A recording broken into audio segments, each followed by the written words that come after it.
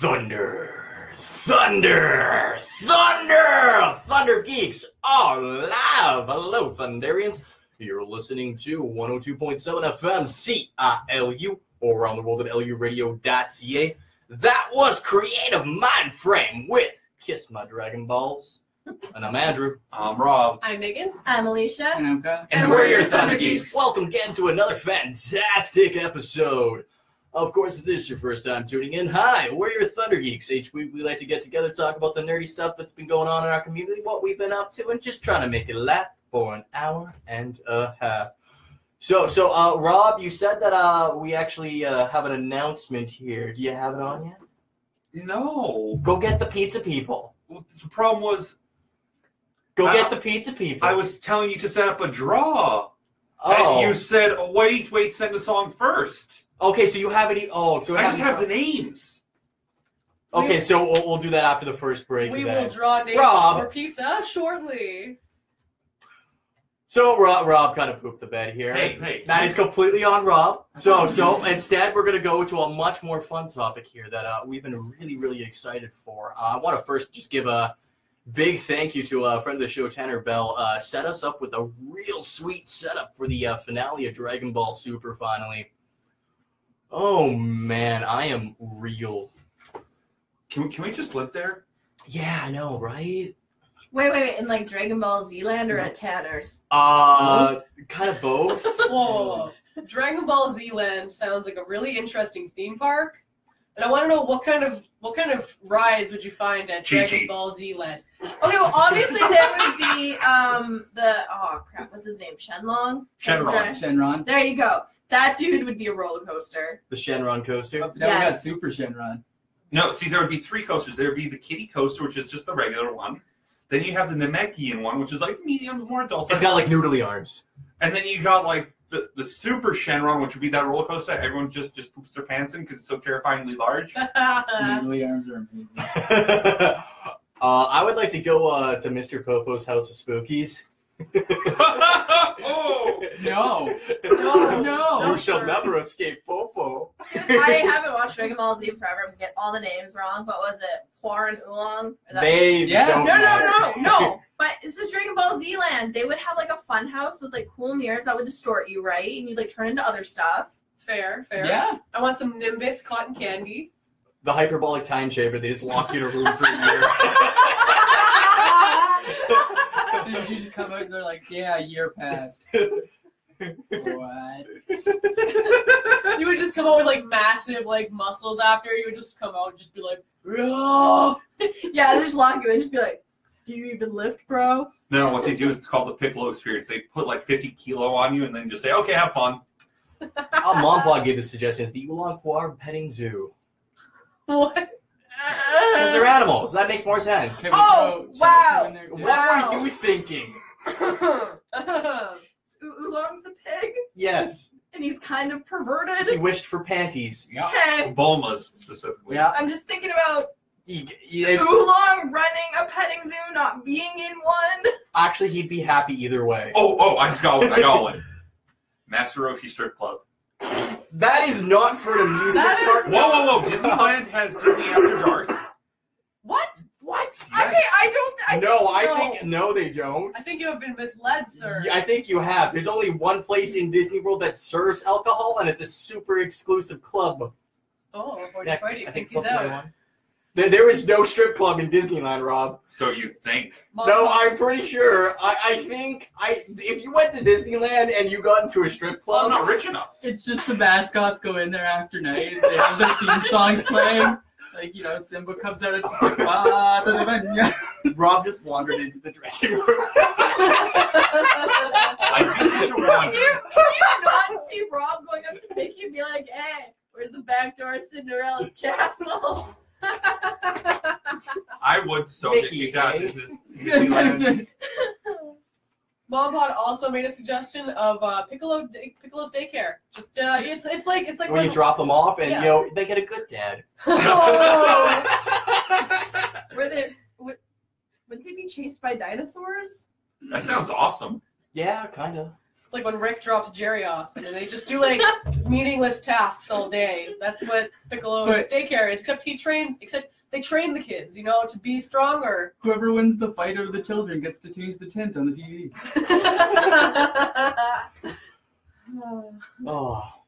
So Dragon Ball Super. So where do we want to start with this? Because it has been a long time coming with this Tournament of Power. For Dragon Ball Z, you don't say. Yeah, well, Super. Z was last time, now it's Super. It's an important difference. Sorry. The Universal Survival Saga, quote unquote, is what it's called. And it's a very interesting one that it takes place a really short amount of time. Very short amount of time, and 44 minutes. This has been. I'm going to check how many episodes this saga has been, and then try to calculate how many minutes. It didn't time out. There was still time left. Oh yeah. Oh man. But okay. At the very least, I can get down to a specific minute quota because in episode 130 they said there's very little time left, and I believe there was 2 minutes left beforehand. So I can assume that is less than a minute. The last 2 episodes take place. Okay, so I don't know. I'm pretty sure Toriyama was just messing with us because an ongoing joke about Dragon Ball has just been how they kind of scale things. Like, there's 5 minutes until the planet blows up. 16 episodes later. I still stand by my theory. And what is that theory? That they're moving so fast that relatively that much time has passed. But to them, they're just perceiving it differently. But how would Bulma perceive this? She's just a regular human. Yeah. Bulma wasn't there. But she was witness to all of the things that happened on Namek.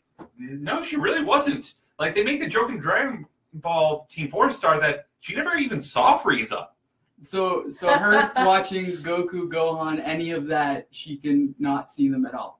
She was not there for the 5 minutes of Goku fighting Frieza. But she wasn't there. Okay, so my problem with Rob's theory, though, is that they have a lot of conversations within Dragon Ball Super throughout They're this just arc. talking fast. So Rob's theory is that they are speaking at supersonic speeds. So then how low are their voices, like, at normal speed then? Very white levels. Like, you wouldn't even hear, it wouldn't even make, like, it's not like, like brown noise. It's not like the chipmunk noises that they make when they speed it up. It's just like, all you hear is like, ah! I'm sorry, have you heard the Japanese voices? For Dragon Ball, they're not low in the slightest, No. except for Black's English voice. Okay. Because it's really, really deep. It's just deep. We'll go with that. He wants to have his way with you. But they set this up as Goku had asked for a multi-universal tournament, and the god above all gods said, okay, and whoever loses gets erased. He made best friends with them first. He did. And the problem is that Zeno-sama essentially has the mind of a child, and I kind of like the way that they juxtapose it, because Zeno-sama is essentially the viewer. Mm-hmm. And it's the viewer that's, excited, it's cool, and you're tracking who's getting knocked out. You want the tournament of people fighting in front of you. Yes. That's all we ever want in Dragon Ball. We just want to see cool powers and cool people and just matchups. And you nailed it. Yes, I am generally been really happy about this saga just because of all of the different ways that they've been able to pair things up. Because where Toriyama really excels is in character creation. He's really good at creating, different gimmicks for fighting and just different styles of characters, and then watching them interact and, fighting with each other. And, you knew right off the bat the Pride Troopers were going to be ones at the end. Because they were in all of the themes, and Jiren was the main focus. We waited very long for said character, and he blows up with development at the end. Thank you. Thank you for not making him Broly 2. Just angry at a young baby. But I did, the characters like Khalifa and Kefla, Kaba, things like that. All of the Saiyans that you get to watch evolve through the fight and get excited when they fight Goku, because they have the same Saiyan pride. Something that I liked that they had in the rules is that it's okay, it's allowed if it's cool. And that's exactly what we want. It was like, oh yeah, don't use items and stuff. Because we don't want them using a sensu bean every 20 seconds. But they can use the Patara earrings because it's real cool. There's no assistance from the stands However, just when it's allowed, as like the characters stand up and give their energy to. It's like fighters. whose line is it anyways? The points don't matter. Nope. As long as it looks cool or continues the fight, Zeno's cool with it. So the thing that was fun to see is just the different evolution between a lot of our main characters here, and we were completely wrong about our lists. I don't think anyone would have guessed that last Survivor. No, like whoever had. I guess we can spoiler warning. We're in a spoiler yet, so if you haven't seen it yet, what's wrong with you? Yeah. The 17 is the winner. Android 17 is the last contender standing. The husbando!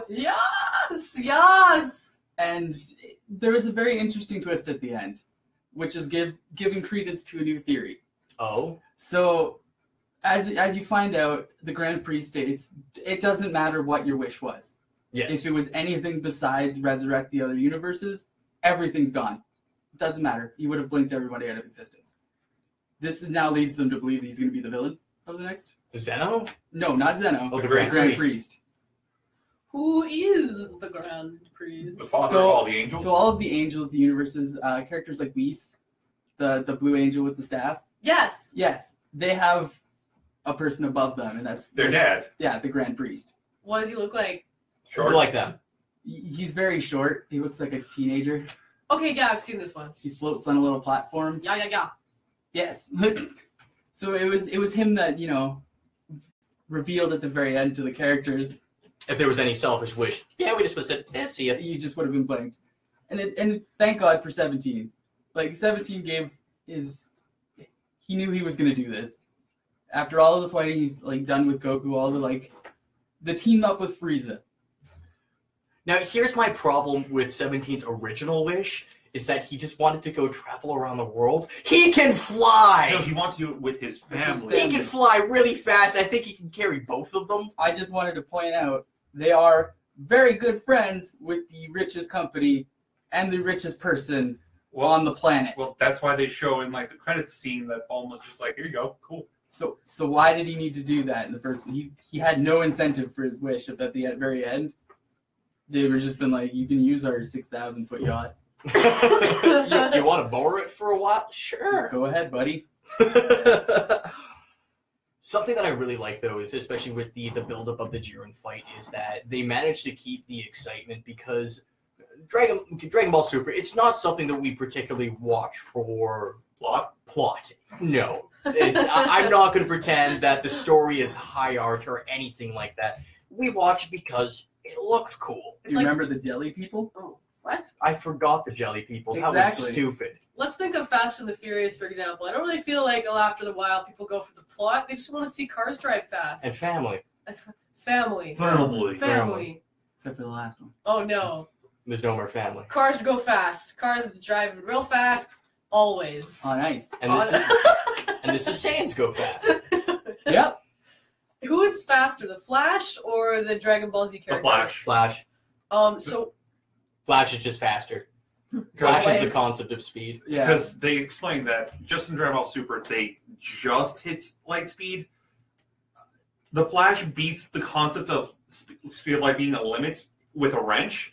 I think there was one time where he kind of went 43 octillion times the speed of light. He evacuated all of the people in an attosecond. Yes. An attosecond is so small that it's nearly imperceivable. So it's even shorter than blow. Yes, Yeah. That's actually quite a long time in cosmic time. Right? Are we super excited for the next Goku vs. Superman? Oh, jeez. It's going to happen. Ultra Instinct, buddy. Goku got a whole new form. This the silver hair thing that Yep. we've always been hype about? The silver-haired Goku is perfect Ultra Instinct. Yes, and he pretty much increases in power the longer he keeps fighting. Yes, he no longer thinks about fighting, no longer thinks at all. During the entire fight, he lets his body go. And that's why he struggled for a long time with half of it, because he's a very defensive person. Very defensive person. One thing that I did like is that, because everyone was kind of expecting Vegeta to hit that too, and there's the theories that's okay, one half will be attack, one half will be defense. I like that they pretty much branched him off into his own way of powering up and just being a stronger Blue, even though the name is real stupid. Super Saiyan God, Super Saiyan Evolution is Vegeta's final form. The thing is, I don't think that's going to stick because every time they've tried to name one of these forms, they always change it immediately after. Dragon Ball FighterZ, they're still stated as Super Saiyan God, Super Saiyan Vegeta, and Goku. So we should get a new movie called Dragon Ball Z, Super Saiyan Blue God, Super Saiyan Evolution. We are getting a new movie at the end of the year. Yes. We are not done with Dragon Ball quite yet. We're getting a new movie, and the talk is that we'll eventually get a new series. There's going to be another series as well. Yeah, because that's been something that's been a real struggle for them, is that they've kept up with this breakneck pace of production where they've been doing an episode a week. The animation is definitely as smoothed out as the series has gone on, especially compared to the early episodes. Oh god, those first few episodes. They ended up firing that studio, saying, "Yeah, we're kind of done with you." Mm-hmm. There's a lot of things that you see in the Universal Survival Saga that you didn't see prior to. One of the things I point out is when Goku uses his ki blast to blow through Jiren's, and you see there's blue fire that's across all of the battlefield burning. And you get that from Jiren as well when he powers up and explodes. It's fire. And they keep talking about heat. Therefore, we're now establishing that these forms are generating immense amounts of heat as well as everything on top of it. Yeah, who thought the big muscly guys would be super hot? That was a long way to get that.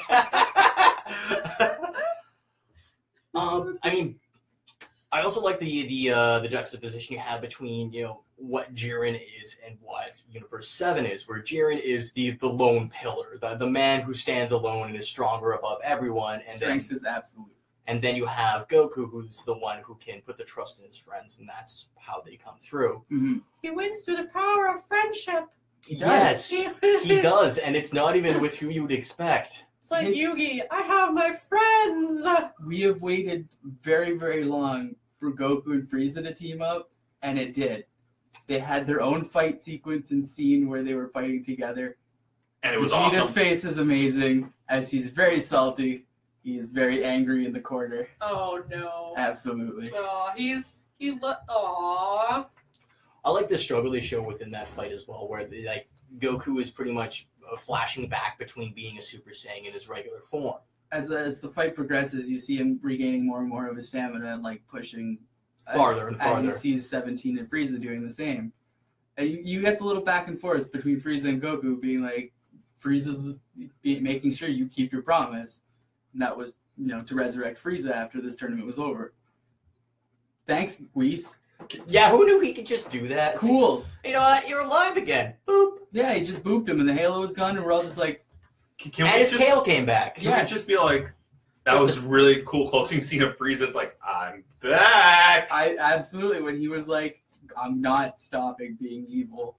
I'm like, that's fine. Good. Yeah, because Frieza's the one character you don't want to turn around and pull a Vegeta or a Piccolo or an android or a Oob. It sounds like Boo. Tien, Beerus, Yamcha, Beerus. Beerus never actually seemed evil, though. He just was... Well, the thing is, his point was to destroy destroy Earth. Yeah, his whole thing was to destroy things. Goku makes friends with all of his enemies. Goku fought the god until he was like, all right, we'll train you.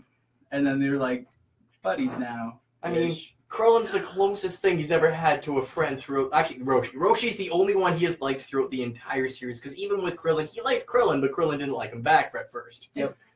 Is Dragon Ball Z just like a fighting harem anime? Like, if Goku just gets everyone on his side, man. He gives really actually, you know what? She's not wrong. Yeah, no, that is Goku gives them a good fisting, and then they're like, "Hey, I like that. Let's be friends." It's a disturbingly accurate description that Goku just fights so well. He just accumulates friends and hobbies. It did backfire once. Oh yeah, Black. Oh yeah. Yeah, he kind of fought the god, and then the god turned around and destroyed the entire universe. Oh no. But on the plus side, Trunks is gone. Or is he? Because then I swear, if he came back, I'm done. Wait. Okay, we were done with you, Dragon Ball. Okay, so we were at the end of the last saga when they had them traveling to the future timeline of future Trunks. It ends with Zeno-sama erasing that timeline and universe. And that's how we got two Zeno-samas, because he pops back into Goku's original universe, and then he's got a friend. Goku brings him there. Now, at the end, 17 wishes for all of the destroyed universes to be restored, which theoretically might also include... He didn't specifically state just the universes in said tournament. Not with that, but remember that it was said that there used to be more universes and Zeno destroyed them too? So there might be more universes after this. Okay, so the thing about like not the tournament art, Super Saiyan Black's art, I think that was one of the greatest villain reveals I've ever seen. As he shows up in like just red eyes in the cloud, destroying entire universes, kills Bulma in his hands, and then you just see it fade away to him being Goku, and everybody's like, "What? Wait, there's some trickery." He did. He did. No, none did. I think I'm glad they used Super Shenron in that as well. Yes. You saw the Super Dragon Balls be used repeatedly. Thanks, Goku. You know, the Dragon Balls actually mattered. Yeah. That's something that's nice, because it's been a long time since they mattered. He made him immortal. He made himself immortal. And then they do the fuse thing and it becomes this weird globby mess. Yeah. You can't be a fan of the globby mess. I'm not a fan of the globby mess because it brings out two of my least favorite things. Spirit Sword? It brings out the Spirit Sword from Trunks, and it brings out the half-an-hour Blue Vegito. Gal's real salty about the Blue Vegito. Real salty about the Blue Vegito. And that's something I'm surprised we didn't get here, because since they opened up the possibility for the Potarians... Thank you. I was expecting Fusion Dance. I wanted none of that. That would have made Gogeta canon, and that would have been a whole bunch of... That would have been... That would have been some shenanigans. But, like, you saw the people use the earrings like Kefla and become god-level strength. Yes. But there's just... You don't need that from Goku and Vegeta. You don't need it to be every time there's, like, a significant enemy.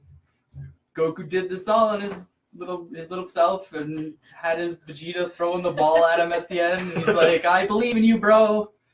And then he's in the stands going, bro. Now, so are we all happy with the ending? Because I'm satisfied. So I know there's been dissent, though. There's been some people unhappy with it. Okay, so there is people that are unhappy because it's super cliche. Yes.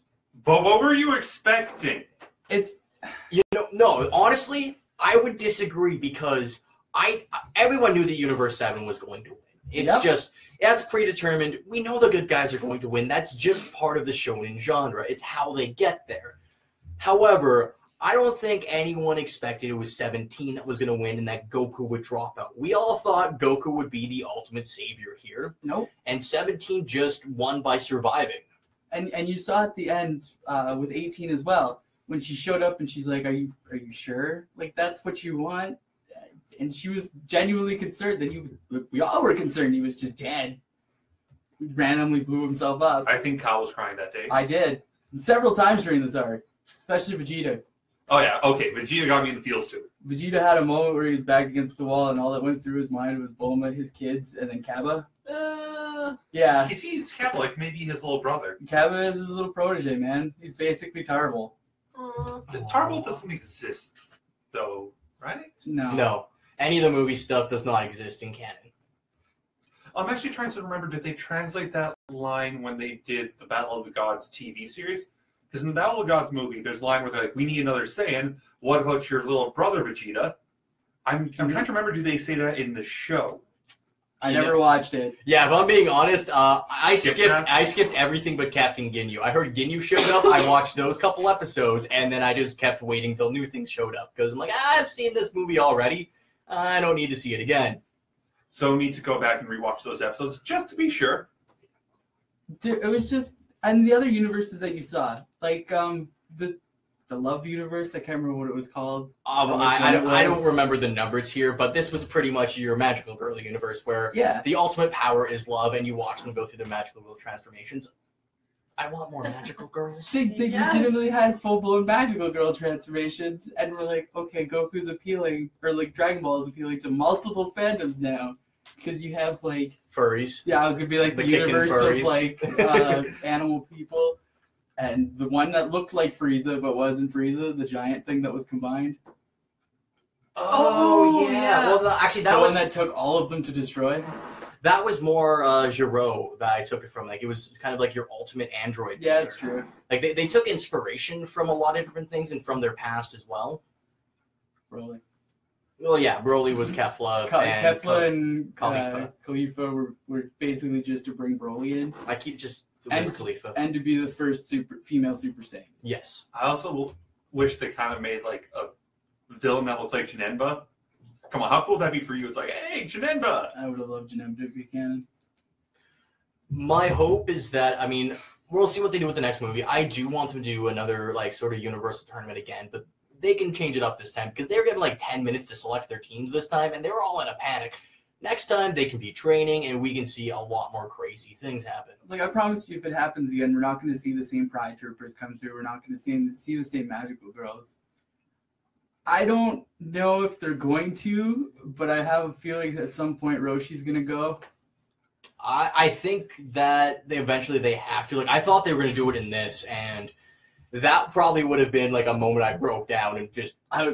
When Goku was walking back with Roshi towards the middle after he'd, like, gone all out and became the MVP for, like, half the tournament, destroying everybody, Goku and him at the end just, like, holding each other's shoulders and being like, it's time to rest now, man. I'm like, like, no, Roshi, please. So I think we all look forward to the next movie here, and I mean, really do. We're never going to stop loving Dragon Ball. They could do anything, and I will keep watching. I didn't watch through GT. I did. I tried, and then I gave up. But on that note, folks, we're going to head to our first break here. Thank you so much for tuning into Thunder Geeks, brought to you by 102.7 FM CILU or on the world at LURadio.ca. We're your Thunder Geeks. We'll be right back. And we're back. You're listening to Thunder Geeks, brought to you by 102.7 FM CILU or around the world at LURadio.ca. That was Sazy with My Final Form. Okay, let's keep rolling along here. So more Dragon Ball Super? More pizza? No. So, okay, Rob has these set up now. So, of course, once again, thank you to all of our donators during Fund Drive here. And as promised, we are giving away 2 pizzas from Eat Local here. So who wants to do the honors here? Alicia. They should go pick from the Am hat. I just grabbing one name? Or Just one name. One person gets 2 pizzas? Yes. Oh, lucky person. And that lucky person is... I can't read that. It's Sabrina. Woo! So congratulations. We will give out the pizzas here. Now, Alicia, I'm real happy for you here. So, because I'm dying right now, right? That too. I'm hoping that I'm going to inherit your kitties and maybe the TV. Am I in the will? What's the will set up like here? Like, if say, do you know how much wills cost? Okay, well, what if we set up a tontine? A what? The last person dies, it gets everything. All you gotta do is write on like a napkin. Yeah. I don't think that's legally admissible in court. want you to go, Andrew gets my stuff, and just scribble like your Who's your name next on of kin? My husband? Well, then, yeah, legally anything you tell him, he can still proceed as your will. Yeah, murder-suicide. What? The important part here is I get all of the stuff. I mean, how it happens, ethics, and minor details. Every games. We can split. Like, I'm going to fill in my collection. You can have what's left over. Well, see, here's the thing, at least. If you guys want to, like, split Kingdom Hearts, I have 2 copies you can have of that. everything. Oh, okay, we got 2 copies. It's It good. just depends what system Dibs you on want. potato. You know what? You can have Slipper. Nux doesn't like it, but Burley. Cat. Yeah, okay. She's not. She's literally a couch potato. Well, Alicia, what have you been up to this week? I played a game with my husband because... Ooh. Final Fantasy? No, you King got... When is Final Fantasy a 2-player game? When you play it. Yeah, haven't 11, you said... 14. Listen, you. I have seen you play Final Fantasy. You always play this 2-player game. It's like, I need to level up more. Here you go, hubby. Okay, so Go grind for me for a bit. what kind of 2-player games do we have here that we can pick for, like, Wait, what? She's trying to figure out I'm what's trying going to to guess. Oh, they're married, so they play the best 2-player game. Oh, no! Oh, but Alicia, what have you been playing? I played Cuphead. And I've wanted to play it since it came out, and then I just kind of went, oh, I need money, but I paid for it finally. Yay! Sweet, so we're gonna go visit Leisha and play Cuphead. Yeah. How many times do you rage quit? I normally don't rage quit. It's tired quit. It's normally I've been looking at the screen so long that I can't anymore. I can't even. Fair. You literally. I need to know, which part did you prefer, boss fights or the actual platforming? Okay, so for those who don't know what the game is, pretty much it's like old schooly animation. It's actually everything says copyright 1930 on it. Yeah, everything's done in the classic like 1930 noodle arts. Very Fleischman. So pretty much there's Cuphead and Mugman, and they decide against the Elder's wishes to go to the Devil's Casino and gamble. And they were doing so good, and the devil gives them like a choice of like, oh, roll this and double your winnings or lose everything or something. And of course they lose. It's the Devil's Casino. So he's like, oh, well, you know, I'll erase your debt if you go find all my other debtors to, like, you know, bring back and stuff like that. And blah. So the thing about this game is most games, you know, there's a whole bunch of levels, then you get a couple boss fights, right? Yes. This is exactly the opposite. It is a whole bunch of boss fights, and there's a couple levels you can go through if you want. It's just all boss fights. Boss fights the game. Pretty much. This game is so hard. You don't even know, guys. See, that's one thing I've been hearing about this, but for me, like, that's kind of what excites me because this falls into my wheelhouse where I really like platformers. No. See, here's the thing. The levels are completely optional in the sense that you don't actually have to complete the levels to get on to the next island. Lame. Well, the levels are there. If you collect all the coins in a level, then you can go and buy stuff to power yourself up. The main goal of this is to beat all the bosses to get to the next level. Oh, so Mega Man. I've never played Mega Man, so sure. Yep.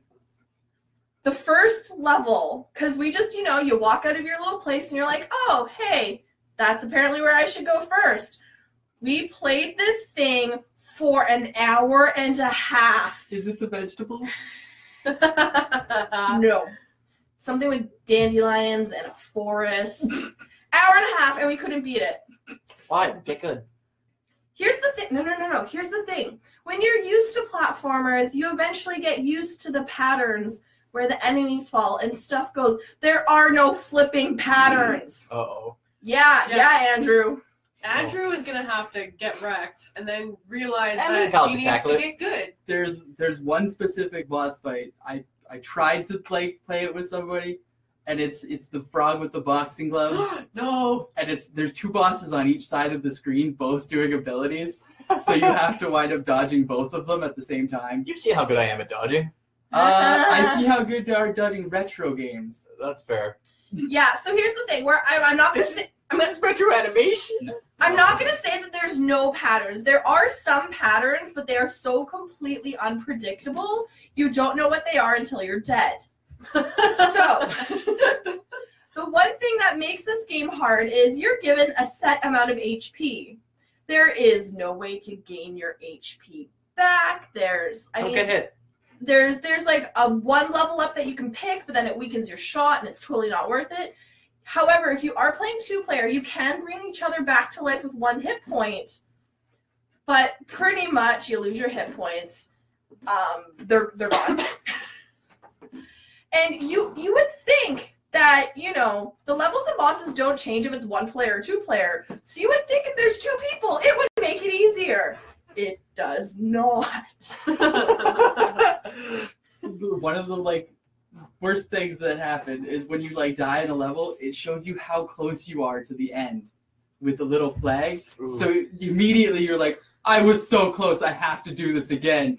3 hours later of beating your head against the wall, you're like, I'm not gonna get there. And the worst is when that comes up and you can see the nose of your character touching that flagpole at the end, and you're like, two more shots and I would have won.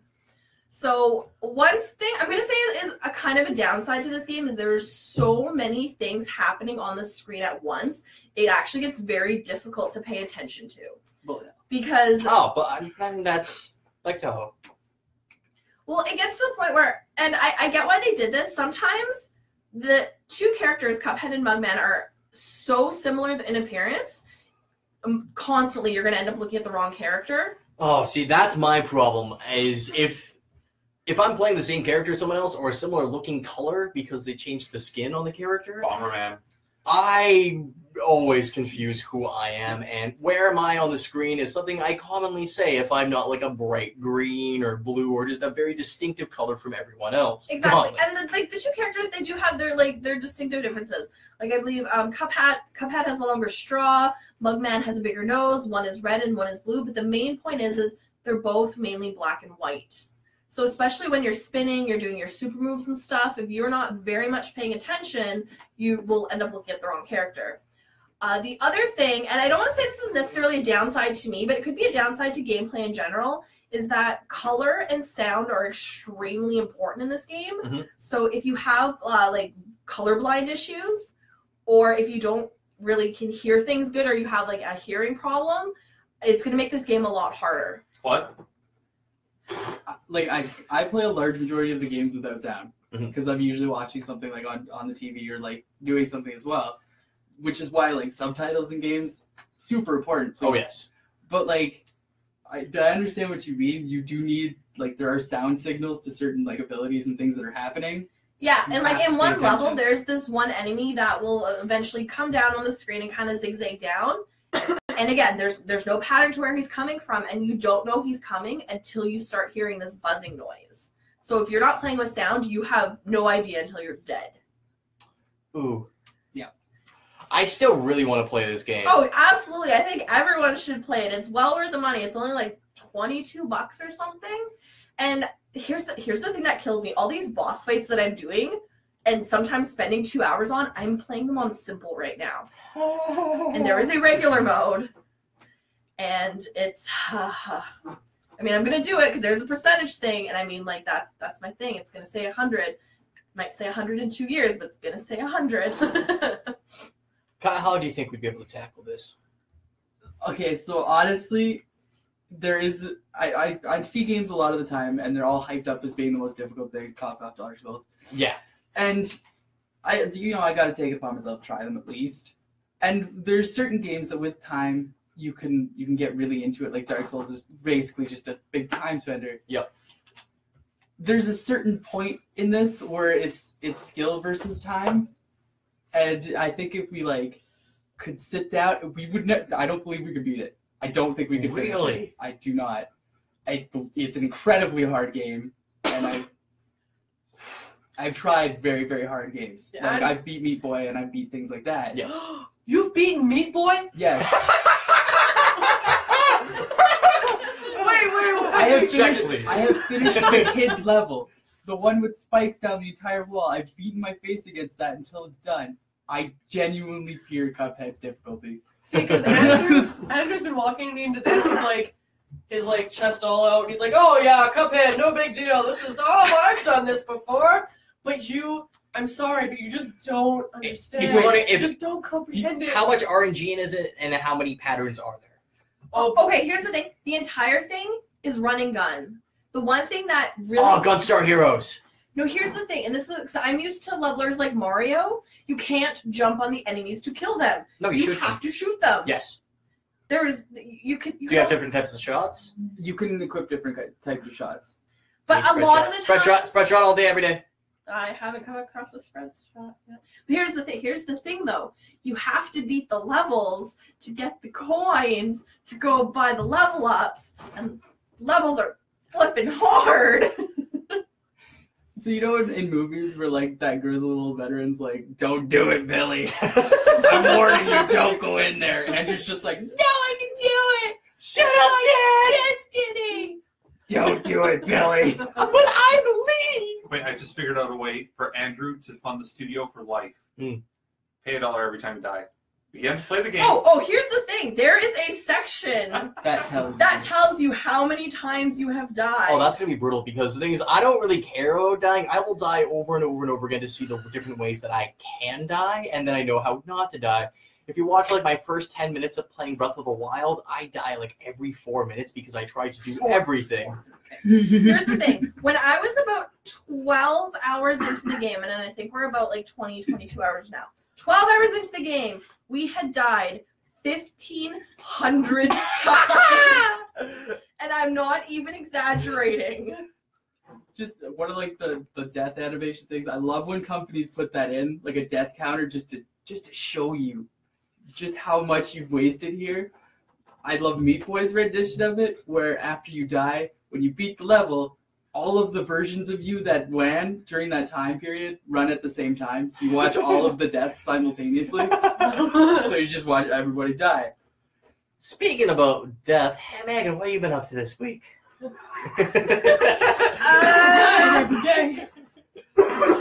Who's your serial killer of the week, Megan?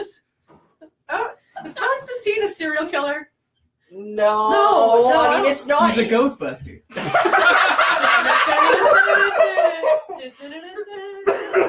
You know, you're not wrong. Okay, so I have watched the Constantine animated series that has just been released, called. It was Constantine, City of Sins. It was City released of- on. City of Demons. City of Demons. Megan needs more. Constantine, City of Demons. Yeah, this was put out on CWC. So this is similar to what they did with like Vixen, where they kind of do these like 6-minute episodes, all kind of wound up into like a half-hour animation. I really like this because it's super easy to watch. Because it's Constantine. Because it's Constantine. Matt Ryan has reprised his role as Constantine. He is playing the animated version, and I like the voice acting because, Matt Ryan has had practice in the past. Since You just he like was- listen to Matt Titillating Ryan's Bacon. voice. You just like listen to an audio tape of him reading the dictionary, and you'd be like, "Oh yeah, Matt Ryan, talk dirty to me." And you describe what a Liming. eucalyptus is. Cigarette. Demon. You gotta go to Demons. That sounded more like Atlas. This is why I have trust issues. Damn you, Atlas. But it follows the story of John helping his friend out, Chaz. Yeah, his daughter got taken by a demon, it seems. Chaz's daughter got taken. Constantine does not have a child That he knows of. that he knows of. Megan's gonna fix that real soon. That is been fought. Megan's the final demon. Yes. So, Chaz's daughter is in a deep, deep coma. And unfortunately, John has to help get her out of the coma.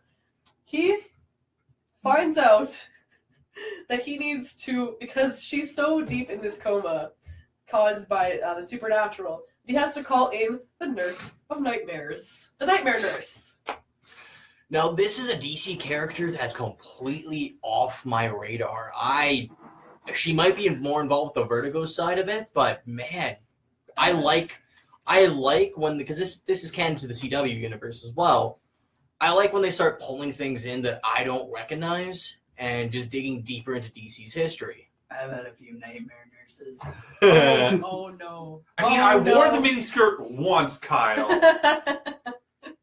And I needed him to burn the memories out. And I love this character because she's smart, she's powerful, but she's like wearing like a mini skirt and like high, like knee-high, thigh-high boots even, and she's just rocking it. She ends up conjuring a demon through Chaz's daughter to help figure out what they need to do to free her from this coma. Meanwhile, there are so many other people, like young children, going through a comas as well.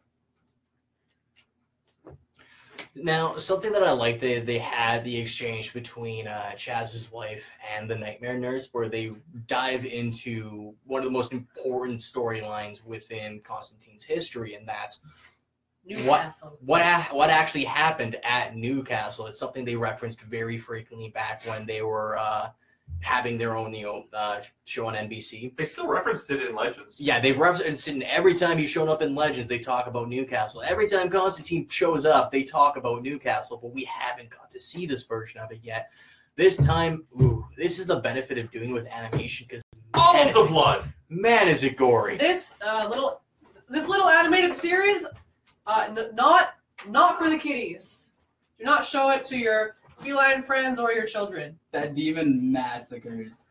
people. Everything. Imagine a snake demon with like a human, like a naga, but with wings and eviler looking.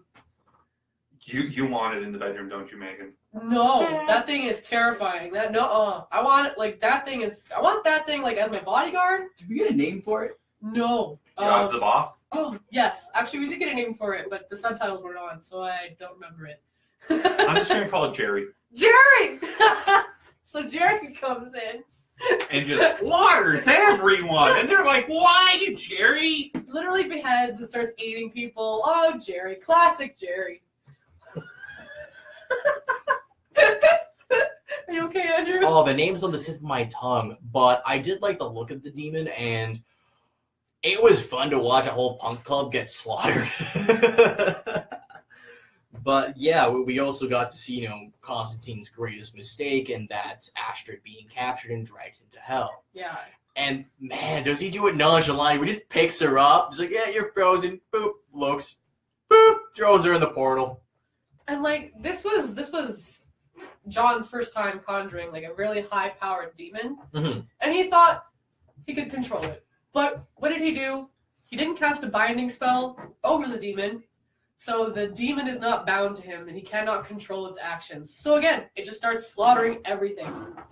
Takes the girl, throws her in the portal, and that is the last time that John ever sees this girl. He tried to save her, but he's just an idiot, John. You idiot!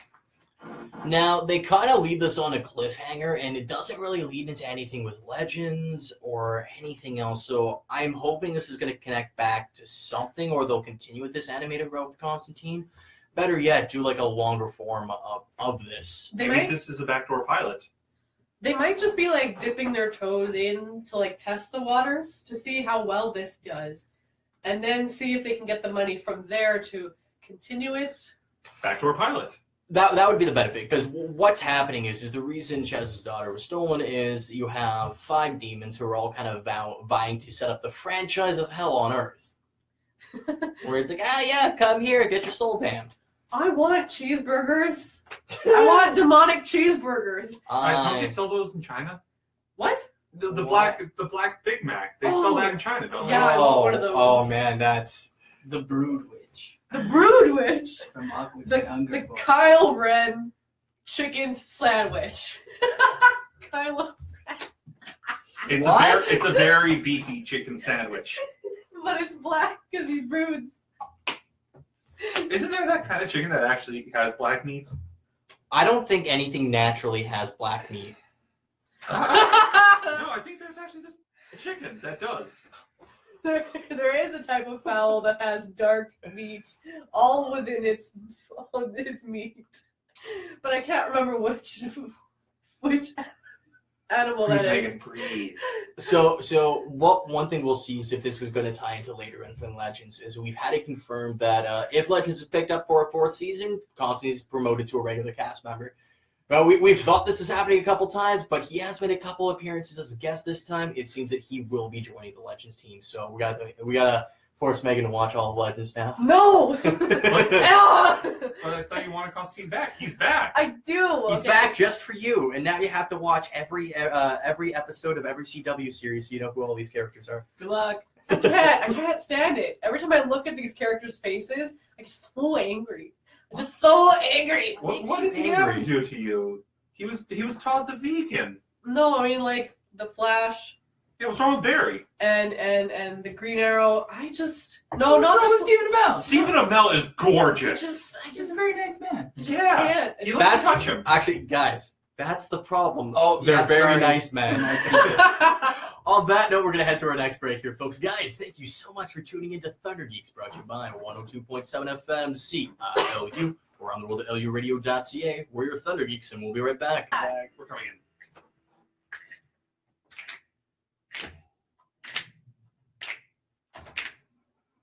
And we're back. Welcome. You're listening to 102.7 FM CILU, or around the world at luradio.ca. That was Under Pressure from The Magicians, and of course, we're your Thunder Geeks. So, Rob, you asked me to play that song, I assume, for a very specific reason. What have you been up to this week? The Magicians! Oh, surprise! Holy crap! I've seen some of this. She's so excited! Oh, I'm really worried about potential spoilers for Alicia. Alicia, if I tell you to go la la la. Oh no! When I see some of it, I've seen an episode and then 4 episodes. I get this reference. I will say, Alicia, genuinely watch this show because this is right up your alley. Rob, you've been trying to get me to watch this for a long, long time now. I have. I'll preface by saying I'm not a fan of fantasy genre as a whole. It's a really hard thing for me to get into. So when something, is fantasy and gets me interested, oh yeah, you best believe it's doing something. You're welcome. Didn't we decide to watch this together? No, I learned it from my friend Nikita. Oh. Well, yeah. So The Magicians is about a group of magic users or magicians who go don't say! who go to a magic university called Breakbills. Except for magic in this world is very different. It's not like wave a wand, you get a thing. There's very hard rules. You can't alter reality, change time, or anything like that. Oh, But a bunch of people do it. that's sweet. Oh yeah, the rules are broken all the time. But the thing is, these magicians do things we would do if we had magic powers. Such as the case of there's 2 senior students who use their magic to create magical drugs and alcohol. Awesome! Yep. And they're We can make fractal dust. Is there a way that we can use magic powers to just get free food? yes, Yeah. Yes. absolutely. That's all that matters. You can have infinite nuggers. Yes. Actually, there's a hilarious side story in the first season called Cancer Puppy. Why? I need It's some called context. Cancer Puppy because they figured out a way to keep this dog immortal, but it's still technically aging inside of its puppy body. So it's a few hundred years old, but it's got 7 different kinds of cancer, but they're still keeping it alive. Oh, no. That's horrific. Magic. Yeah. That's Magic. not good. Does it hurt? No, puppy's fine, except for when they blow it up. What is it with this show? They tried to cure Cancer Puppy of cancer, and then it went "Coop." Well, at least it wasn't a cat. A man casually walked up and pulled somebody's eyes out. And made In the a first smiley episode. face on the desk. Oh yeah, this is extremely graphic. It's broadcast on Showcase. Yes. So. Ah, Skinamax. Any thumbs? Oh no, there actually is sex magic too. Oh, any thumbs? I don't know, maybe. Part of the sex magic spell they use is they need to summon their friend who's a traveler, meaning he just teleport anywhere. And in order to summon him, because he's kind of just traveling around lost, they discovered that in order to use the sex magic, they have to arrive at the same time. So yeah, they have to use these spells, and the guy who's teaching them is like, "You two can do that at the same time?" Guy's like, "Yeah, no problem, I can get her there." And she's like, "Actually, Oh, Faking it. yep." that was a gulp. Oh yeah, and there's. Oh yeah, so season 1 we deal with the Beast, a being so powerful in magic that they've tried 40 separate times to kill him, trapped in a time loop until they kill him. It's a bunch of moths. Oh. Oh no, they just cover his face. That's all I see is a bunch of moths for a while. So we don't find out who he actually is. He was a boy who got touched when he was very young. Oh, Kind of made him go crazy. as is one to happen. Has a lot of secret codes. So yeah, after the Beast, we get the gods. Ooh, which gods? There's Renault? a satyr god. That I would be believe that's good. right. Wait, Satyr no, would be Renault's great. the fox one, isn't he? Yeah, Ronald was the trickster who forcefully had his way with one of the main characters. Oh. But you know, what god pantheon they're pulling from, or is it all of them, or just a little bit of making it everything. up? They're making it up. There's a few references to other gods that have existed. Just to put it into kind of perspective, this child from Renault, they go to some Asian ladies to get their magic. Oh. Yeah. Ancient Chinese magic.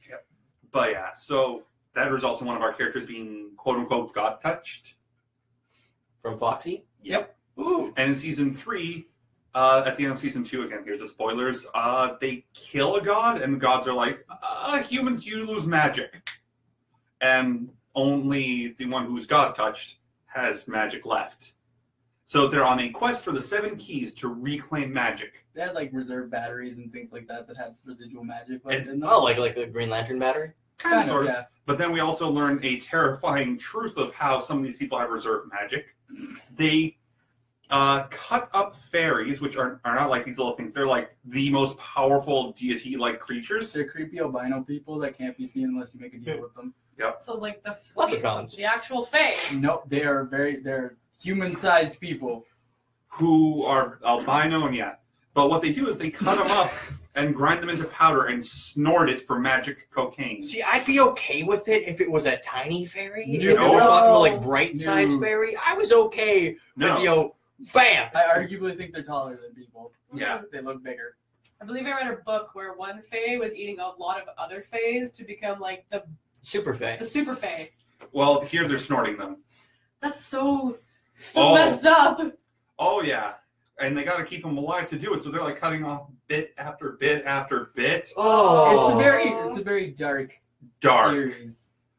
But Not really selling me on this. Wait, how about messenger bunnies? messenger bunnies are awesome. They're What? they're rabbits that they talk into, and then they teleport them to the other place, and the rabbit uses said human voice to talk and display the message. That Oh. sounds disturbing. Oh, no, it's hilarious because they also sound like they're smokers. So you get the message and be like, Margot's in the ship. Here's your lovely. Yeah, that's Queen of the Fairies.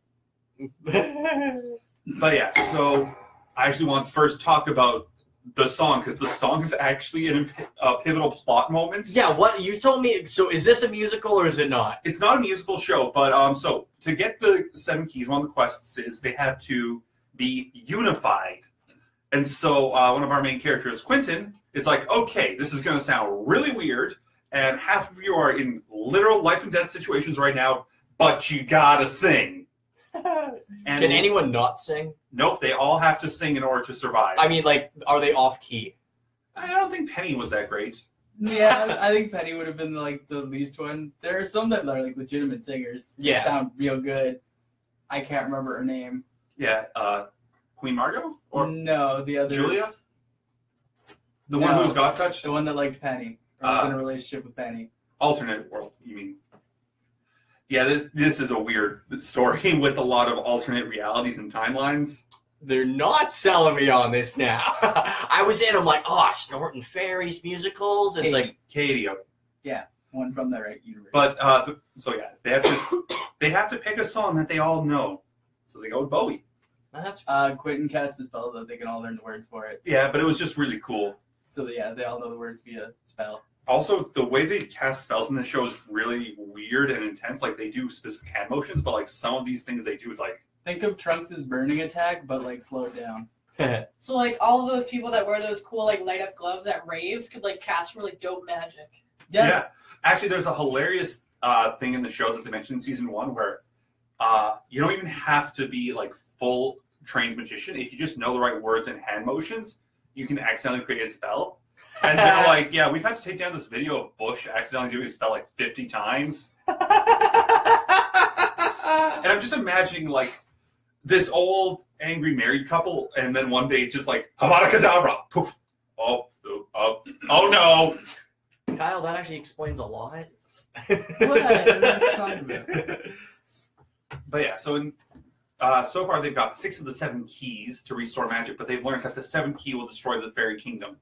Oh, Actually, that's a good thing because the fairies are total jerks. Yeah. no more Snorting Fairies? They kind of steal children. Oh. What? Oh, so like, oh, wow, like old school, like Brothers Grimm fairies. So one of the things, one of our high kings or queens makes a deal with the fairies and says, hey, you save my kingdom, I'll do whatever you want. Okay, I want you to pick these mushrooms in this garden. Pick the moss off this wall and do it with this like tiny toothpick. And she's just really messing with them. It's like, oh, I don't like your attitude, so I'm just going to take your eye out of your socket. She's very like the fairies are very. They think they're dominate people. they believe themselves to be the top of the world because, well, with the power of their magic, they kind of kinda are. are. You can't see them. But they can still kill you and affect you. They're literally invisible, but not without form. Yeah, so you gotta make a deal with them. So last thing before we wrap up the show here is something near and dear to our hearts: giant robots and giant monsters. So Pacific Rim finally came out, and okay, Rob, I want you to start first on this, just because I'm curious how you feel on this. I enjoyed it. If you like the first one, I can't imagine you wouldn't like the second one, because it's giant robots fighting giant monsters. It's not like High Art where you have to think deep into the story. It's, oh, cool, one look at him punch that thing.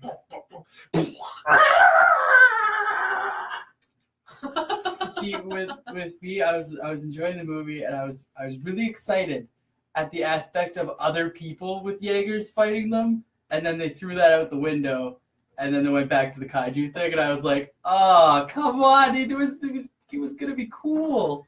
The mech kaijus were cool.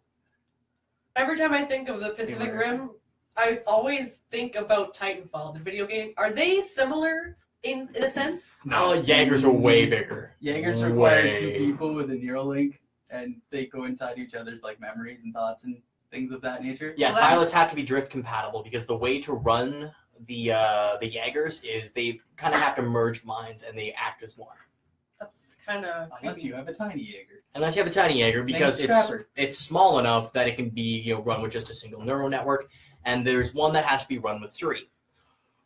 I like the ideas that they were setting up here more than I like the execution. Now, when it comes down to like robots versus aliens or robots versus monsters and robots versus robots, I was down each time. And I even appreciated with certain scenes where they made clear before they like flatten an entire city that everyone's been evacuated first, so I don't have a Man of Steel effect where I'm like, oh man, they're murdering so many people by throwing buildings at the monsters. Well, some of them didn't quite make it to the underground tube things.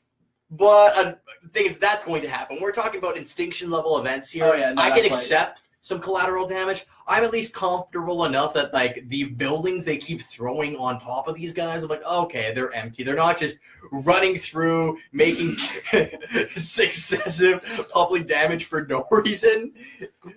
I mean, sometimes. Except for the like random first Jaeger that came out of nowhere, he just kind of destroyed everything. But come on, Kyle. Did you not like the Cyber Jaegers or the Cyber Kaijus? They were very cool. Like they look generally like the drones and things of that nature.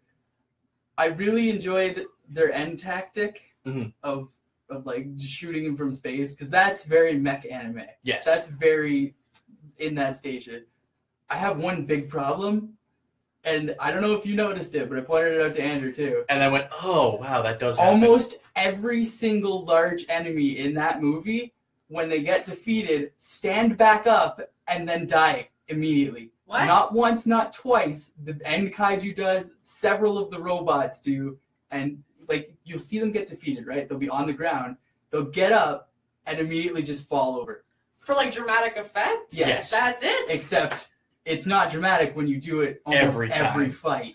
Oh. Like the end one, I thought it would have been like obliterated into nothing. Yeah. You shot a Jaeger from space. Don't have the last hurrah. I'm okay just showing him like blown in half. My question is, though, he was attempting to get in the mountain, right? Yes. Now, when he hits him with the Jaeger, he's on the mountain, and he shoots him into the mountain. Now, if you look at the angles, he was on the edge of the mountain, and the way he hit knocked him off to the side. He literally skinned the entire mountain with no damage to it on this kaiju who's leaving giant footprints as he walks. I'm not saying it made sense. It did look cool. It gave it like an interesting thing as to why they're destroying cities. That's supposed to be a thing. It's not supposed to be thought developing. It's supposed to be that. Excuse me. That looks cool. And they accomplished that. My issue is that I kind of felt just empty at the end, where I'm like, okay, they did a lot, but there was no real big like hit you moment that we had. Charlie in the first Day. one. Yeah, we're like, we are canceling the apocalypse. They tried that. I meant Charlie Day's whole reveal of what he is. Nah. I love that twist. You saw it too early. You did really like in the apartment. Yeah, when like you saw it, you're just like, oh, now everything's compromised. Yeah. And then they're like, oh, now everything's compromised. And we're like, yeah, we knew that. I still liked it, and the fact that it gave like a face and a voice to the evil. The thing is that I think to make me satisfied with it feeling like this movie mattered is that we had to get a little bit more info about the motivation about the anti-universe. If they would have given us a little bit more on that, the precursors, why they want to destroy the Earth, I think it would have made more sense to me. They're terraforming it. Yeah, they explained completely in the first one. They're terraforming. That's why they're Earth. getting the dude to go to the mountain so it blows up and covers the Earth and terraforms it for the precursors. I don't know why they need a new planet, but apparently they need that's the thing. Is we don't have motivation here. It's explained fully in the first one. Why do they need the Earth? Because they used up all the resources on their planet. So go to a different Earth after the first one was. We're closer. But we already defeated them. Why would they try again? With a giant fusion one this time, which is fucking cool, or freaking cool. Yeah, and it was right cool. Like you got to see the big one the hybrid of like the multiple little ones that combined. See, I liked that. Also, I mean, part of the issue with me is that they have a hard turn in the audience focus here, where they are aiming it pretty hard at kids here now. They are trying to get that Hunger Games audience since there's no Hunger Games. So the girl. I mean, John Boyega's cool. I like the girl as an actress, but the rest of the kids there, I can't remember a single one of them. I remember her and Victoria, and that's it. I remember the Russian girl because she was also in. She had a personality. She was the only one that had a personality. The rest of the kids, they were like grain bland soup. She was in the Cloverfield movie in the space. Sure.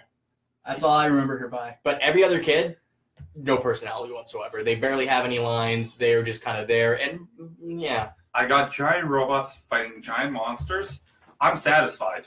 I know that's all you're looking for, but for me, I want more of this. And if you're going to do more of this, you have to give me more than what I could see within just the rubber suits. I genuinely can't remember any of the kids. Yeah. Beyond the Russian girl. Yeah, the rest of them, they were just there. No, they had the introductory happy Asian guy. Yes. Yeah, that was, I don't know what. Do you remember what happened to him, though? Do you remember which kid was in which Jagger?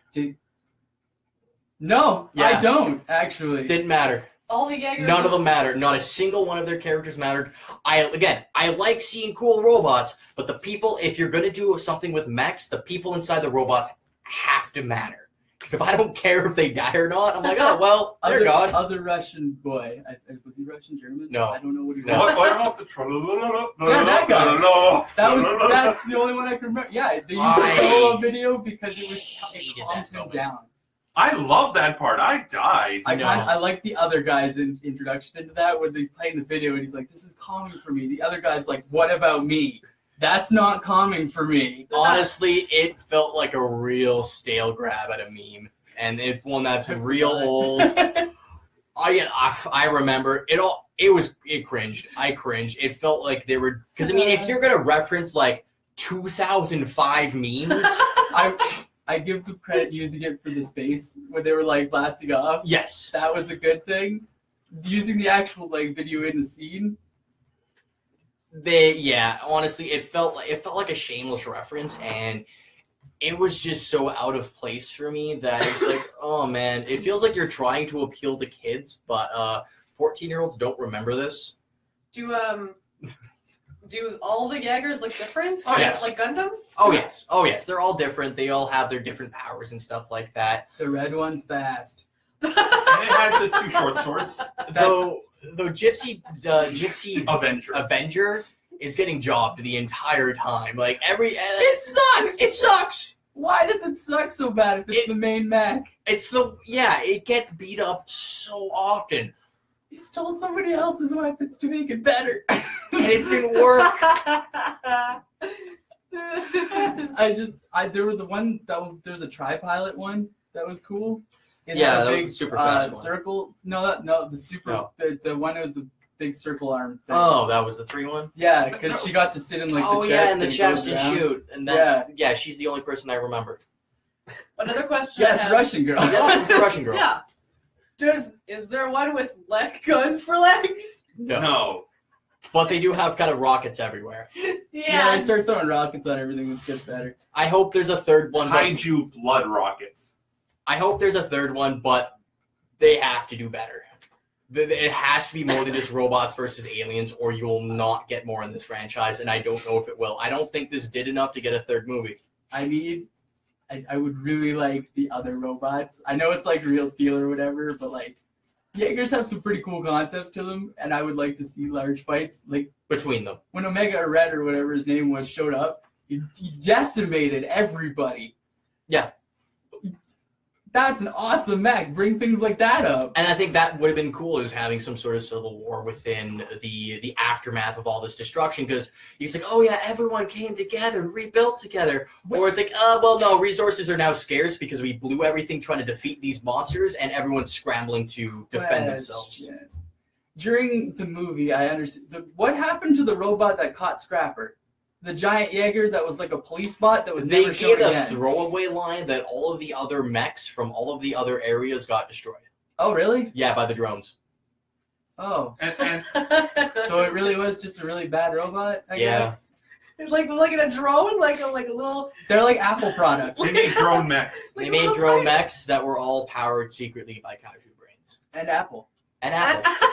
They're all pure white drones that look like they could like little drones. No, like giant Jaeger drones. Oh my god. Yeah, a drone just means that it's not piloted, man. Yeah. Okay. Megan's just like, bang! She was just picturing like a bunch of Amazon like delivery bots. Yes! And that's why I thought it was so ridiculous. How are they all destroyed by such tiny little robots? On that note, guys, we're going to wrap up the show here. Thank you so much for tuning in. Of course, if you want to continue the conversation, do so on our Facebook page at facebook.com/ThunderGeeksSpeak, or follow us on our other social media on Twitter, Instagram, Snapchat, popping. We're posting episodes. Subscribe to us on iTunes. If you want to support the station, patreon.com/CILU. No final song here. We're just going to roll right into the end credits. But guys, I want to thank you so much for tuning in. I'm Andrew. I'm Rob. I'm Megan. I'm Alicia. And we're your Thunder Geeks. We'll see you next week.